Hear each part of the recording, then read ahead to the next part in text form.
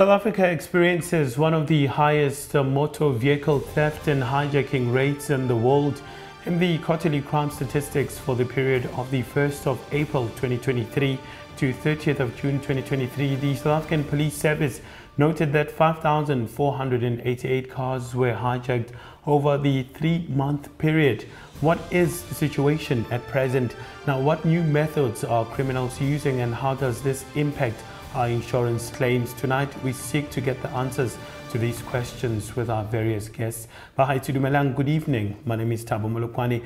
Welcome to this edition of Soweto Today. Tonight, we talk about the continuing occurrence of vehicle-related crimes and the various ways that these impact us. We start by getting a clearer picture with, in terms of the numbers, with Solly Molayi, who is the Chief Director for Social Statistics, Stats SA, so that we can understand where the country stands with this crime at present. Mr. Molayi, thanks very much. Good evening. Welcome to Soweto Today. Thank you for joining us tonight. Good evening, and good evening to the viewer. Much appreciated. Before we just get into, the issue itself, maybe let's talk numbers now. What are the latest statistics around vehicle-related crimes in the country? I mean, I've been looking at the figures of what we are losing as a country. Really staggering numbers there. Yeah, no, thank you so much. So, as you've already explained in your introduction, so from Statistics South Africa, what we are doing is that we are collecting information from the household in terms of crime, whereas police is more of reported crime. So the numbers that you have explained, they are coming from the police in terms of reported crime. So the survey that we released this year, which looks at the victims of crime, when you look at the thefts of motor vehicle, we're sitting around 200,000 households that indicated that they actually have experienced the theft of motor vehicle. So motor vehicle in this case, it's when, for example, you wake up and you find your car is not around. So these are the numbers in terms of the household, in terms of experience crime. And then if you look at the hijacking, which is, I think, what most colleagues are actually, most South Africans are actually experiencing. So hijacking is sitting at also at the very high numbers if you look at it over time. But if you look at the current point that we are releasing, about 114,000 South Africans indicated that they've actually experienced hijacking. And remember, hijacking also goes with you losing your car, obviously. Then when we look at the numbers, we also see that it's actually one of the crime that is highly reported at the police. So I think that's the reason why when you look at the police crime stats, you see that actually it's one of the crime categories that is increasing. So that's the numbers in terms of looking at the household level and also looking at the individual levels in terms of the thefts of motor vehicle and also hijacking. I mean, according to stats, which vehicle-related crimes are we seeing occurring the most, hijackings or just a straight theft without a person being there? I mean, I'm looking at some of the models, in terms of the cars that are being stolen. It looks like 43.9%. I'm not sure how accurate are these numbers, but just other vehicles. But you look at other brands that are usually, the ones that are falling prey to these criminals. Yes. So I think in terms of the brand, that's the figures that you'll get from the police when the victim is reporting, because you have to give the details of your car and also for insurance claims also. So from the survey side, we don't necessarily have information regarding the type of cars that South Africans have lost. But like I said, from the SAPS data, that's where you actually get the details in terms of even the time when this was even okay.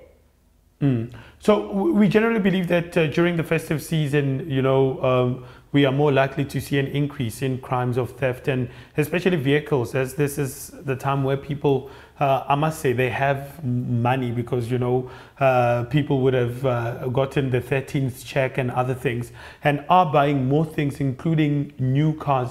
Do the numbers reflect this belief, or is there another time or season where specifically vehicle-related crimes are more prevalent? So from the data that we are collecting, we're seeing a peak during winter season. So between June and July, that's when you start seeing a spike. And this is not only for thefts of motor vehicles, it's even for other crimes like your house breaking, your home robberies. We normally see it during the winter and also during the December season, as you already mentioned. So those are the peaks that we are actually experiencing over time, because the survey, we've been running it for the past 7 years or so. So when you're overlaying over the time, you could see that actually it's during that, peaks.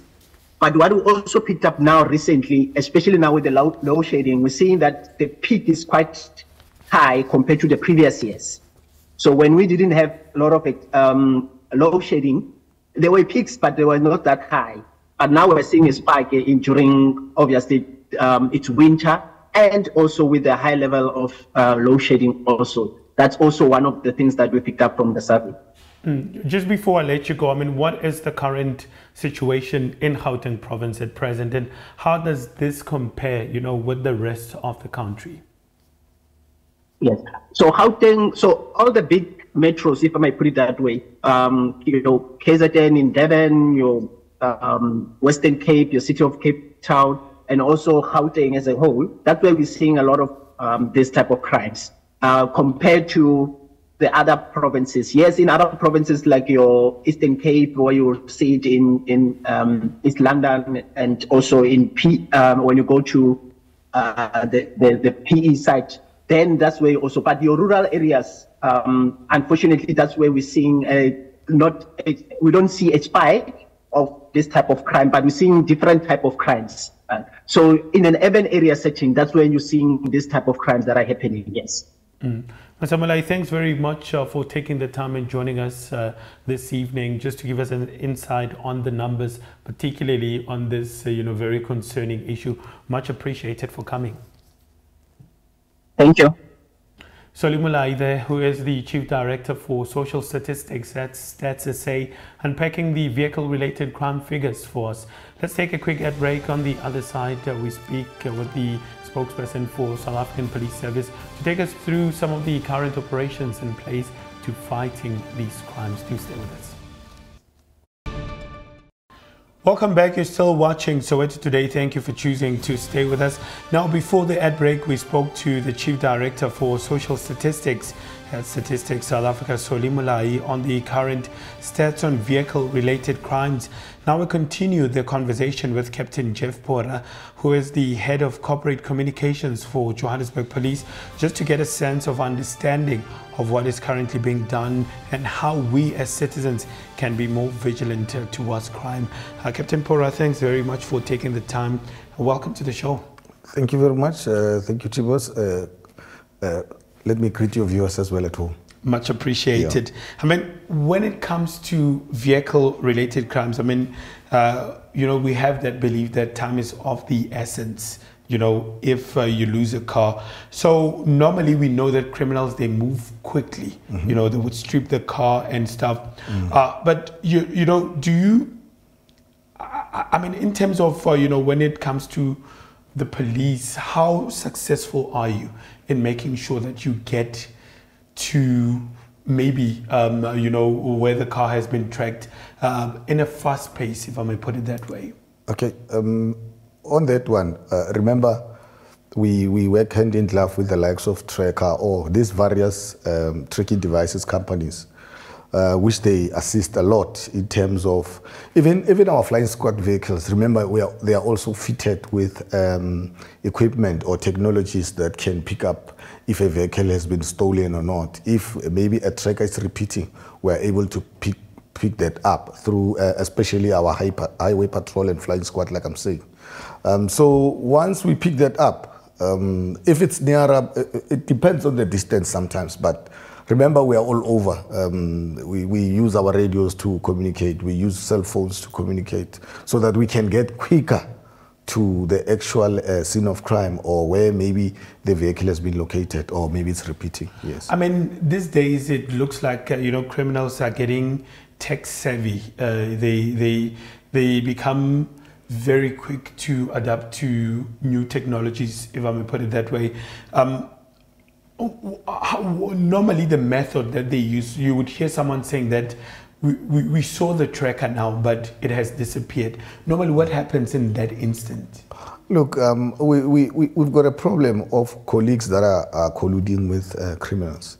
Even in the private sector, it's the same thing, whereby you find that some are former this tracking devices company employees, some are still working there. And if they start to collude with criminals and spill information on where trackers are being put, how are they being put, you know, how to remove them and so on, then it makes our job a bit difficult when you are dealing with such rotten apples. So this is why it is very important to deal with such, you know, or such colleagues, so that we expel them from the system, or we get rid of them from the system. You know? Let's now talk about your operations that are currently in place to help, you know, prevent and decrease the occurrence of vehicle-related crimes. How helpful are they? I mean, I know that you've got operations sometimes. You join in the Okai Mulao, you know, Sasela, there's quite a lot of them. How effective are they, and how helpful are they in making sure that you actually nip this issue in the bud? Let me start by indicating that, remember, Okai Mulao in our province, it was a pilot project. And the way it was successful, even the minister opted to adopt it. He now calls it Shanela. It's a national project now. It has went countrywide. So such operations, really, I can tell you, most of the time when we're doing our Shanela operation, or previously known as Okai Mulao, we never picked up less than 2 cars in that, which is it's a good success. If you get 2 cars in an operation, you must know that the operation was very successful, because remember, criminals also are very slippery, they're very tricky. It's not easy to, you know, sometimes they tamper with the engines and whatnot, so you need to take your time on a car, actually, to figure out that this vehicle was stolen, or maybe has a case number on it. But when we are using our VIS unit, which is the Vehicle Identification Unit, normally we bring them. Those are specialists in terms of assisting us recovering vehicles. We normally bring them on board when we have these huge operations like Shanela, and they assist us a lot. That's how most of the time we recover this vehicle. Some of them, because we take them by surprise, you find that it's a Thursday morning, we started at 5:30, they just drive into us. And then we apprehend these perpetrators or these criminals. Some of the hotspots in Johannesburg in general, I mean, people would want to know, where should I be careful? I know you need to be careful everywhere, yeah. But obviously there are hotspots, and there are also cars that are targeted. I mean, when I spoke to Statistics SA, we touched on some of the vehicles that are, you know, on high rotation. You know, they did not, I mean, just get into the issue itself, but we know that there's certain models that are in high rotation, and normally on those hotspots they will be taken. Now look, lately, I can or in the past 3 months, let's say, Roodepoort is one of those areas that would encourage our citizens to be very vigilant when driving around Roodepoort. There's been a little bit of an increase in terms of vehicles that have been stolen or hijacked around Roodepoort in Johannesburg. So definitely it's a hotspot. Even though we're putting efforts, this is why most of our operations now, we're moving them to the likes of Roodepoort, because we've noticed that around your honeydews or Roodepoort at large, we've got a problem in terms of those cars that have been targeted. You know that lately your SUVs, you know, mostly are a target. But criminals, once they, well, sometimes you find that you are driving your Uno, but maybe you are a rich person, you are trying to disguise. Once they pick up that you're rich, maybe they've been following you from a bank or something, you'll also become a target. So I would encourage our citizens just to be vigilant, look after themselves, stop parking in isolated areas. You know, especially men, they go to these places whereby ladies of the night are, and then the next thing, they come and report hijack cases, which is very dangerous because we end up charging them with perjury, which means lying under oath. Yeah, so they must shy away or from behaving like that, especially our male counterparts. I mean, in brief, before I let you go, what is it that we need, as individuals, need to look for, you know, just to safeguard ourselves when we are driving on the roads, when we are parking at various shopping centers, and also just generally, you know, when you travel maybe out of the province? Look, most of the time they would follow you. So you need to be vigilant. Your mirrors are very important. Check the vehicles. If a vehicle has been following you for some time and you realize that these people, I don't know them, these are strangers, they look suspicious, you can stop at the nearest garage. If there's a police station near, public places are the safest. Don't just stop anywhere or try to confront them. Stop at the garage or a public place whereby you'll be able to make calls or WhatsApp next of kin or the police. You know, we've got the My Subs app that you can WhatsApp us if you feel that making a call might make them suspicious.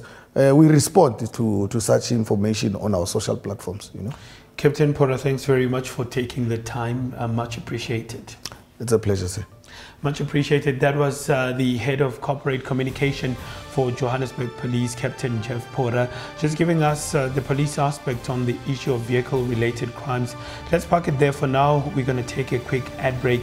When we come back, we talk about the impact that vehicle-related crimes have on insurance claims. Soweto Today continues after this. Welcome back. You're still watching Soweto Today. Thank you for choosing to stay with us. We continue the conversation on vehicle-related crimes. Now, criminals are getting increasingly tech-savvy, and this has an impact on our insurance claims. Now, to just give us a sense of how these things have unfolded in recent months, joining us in studio via Zoom is Sandro Geyser, who is the Managing Director of IntegriSure Brokers, to discuss this more in detail. Sandro, thanks very much for taking the time and joining us tonight. Good evening. Evening, Thabo. Much appreciated. Yes, so...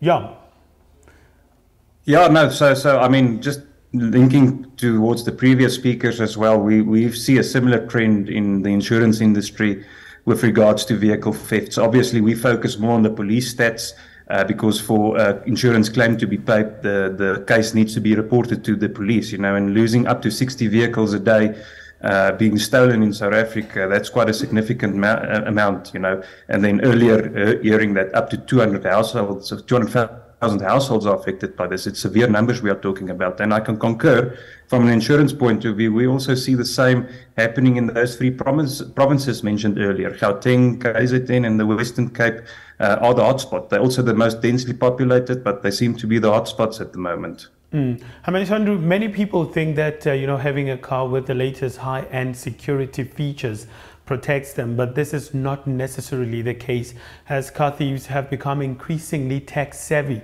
Maybe can you elaborate on some of the criminal techniques, that are being used these days?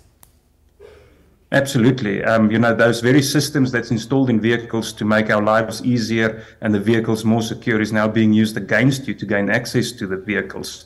And I think the most two relevant examples I can probably talk about is the one that's most prevalent in South Africa at the moment, where they use the keyless entry system of the vehicle, and they use a system called relay hacking, where they intercept the signal from your key, and then a second person that stands next to your vehicle then unlocks and starts the vehicle without breaking a side glass or windscreen, or without cutting any wires in the vehicle, and they basically drive off the vehicle as if the key was in the vehicle. So that is probably the most prevalent one in South Africa. And then as technology also advances, you could actually be in a situation where if a vehicle has full autonomous braking, you can get a vehicle to stop without, being in an accident, and thereby also hijacking a vehicle like that. Now, we haven't seen many of those examples, but it's practically possible, to use an autonomous braking vehicle to stop a vehicle and then hijack it. But the relay hacking is the biggie at the moment.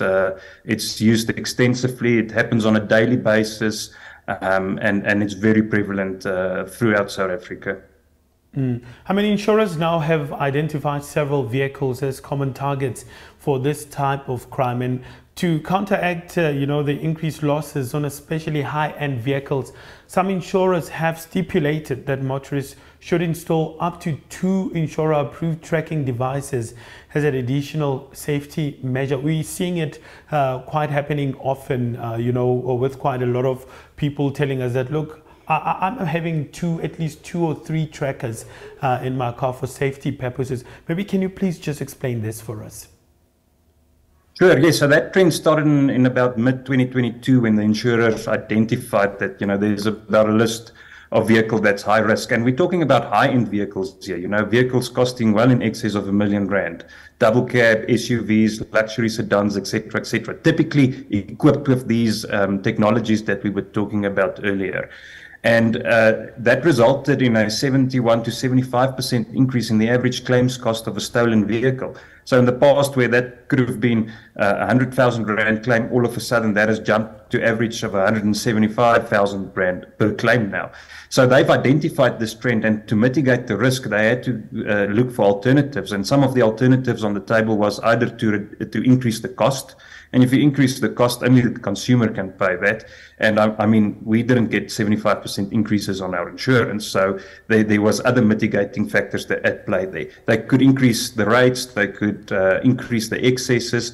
But the one they agreed on most was to say, if we can get tracking devices in and we can at least recover the vehicle in certain instances, at least there will be some form of salvage that we can offset against the cost. Because remember, insurance is pulling together the money of the many to pay the claims of the few. So the more claims they are and the more expensive they are, the generally more expensive insurance will become for the consumer. And thereby the insurer said, okay, if we do install these insurer-approved tracking devices, and some of them, as you rightfully said, required up to 2 tracking devices, then that will obviously limit the risk and will mitigate it to a certain extent. And then what they did to compensate for the extra cost that the consumer is paying is many of them then also said, we're willing to give you a premium discount if you put it in. However, if you do not put it in, they might exclude theft cover from your vehicle. So if your vehicle is stolen and you did not install the insurer-approved tracking devices as was required, you may not have cover in that scenario. So it's best to speak to your broker to make sure that you are adequately covered when it comes to stuff like that.